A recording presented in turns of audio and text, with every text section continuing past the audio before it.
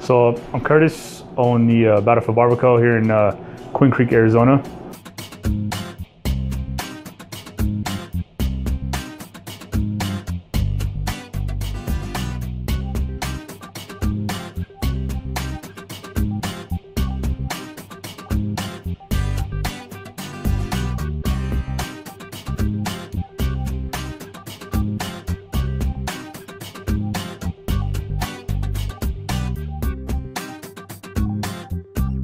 When I was in the military, it was kind of like the squad platoon barber there.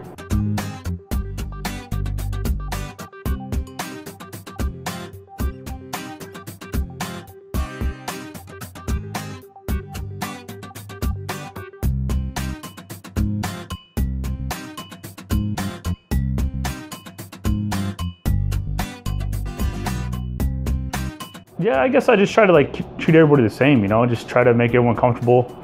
You know, I try to keep the shop family friendly so the moms can bring their kids in, dads can bring the kids in, you know, just try to keep it family. It's a good atmosphere. I like the atmosphere that we give off here in the shop, and we've had a lot of good feedback as far as the atmosphere in here as well.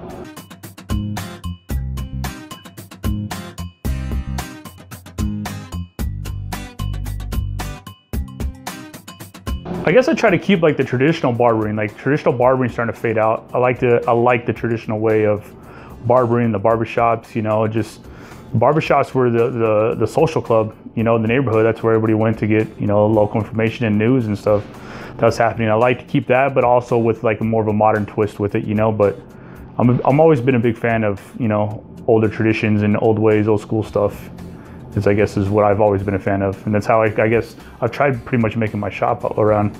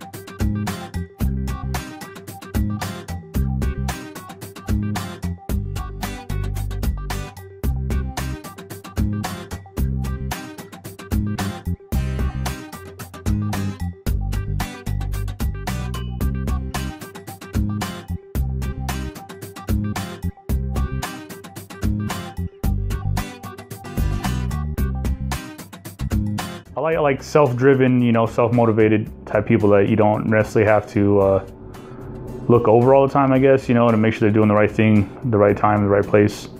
Just somebody you can trust is a big thing for me too, is trust. If I can trust them, you know, then definitely have them on the team.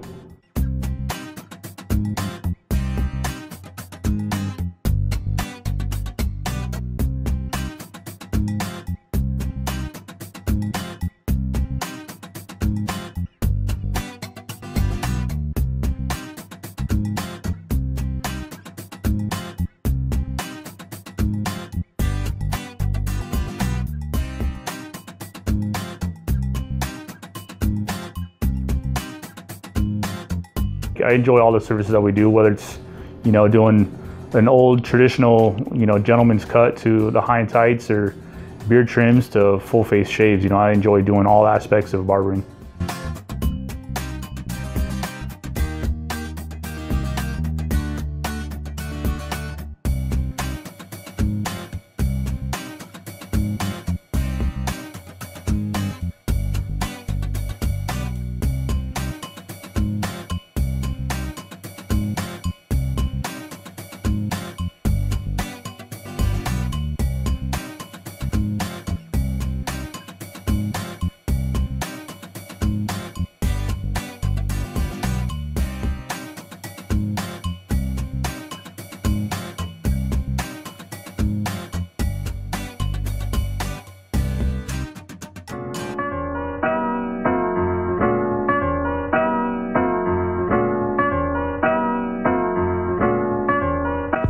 Be nice to everybody, you know, treat everybody equal and fair and like family.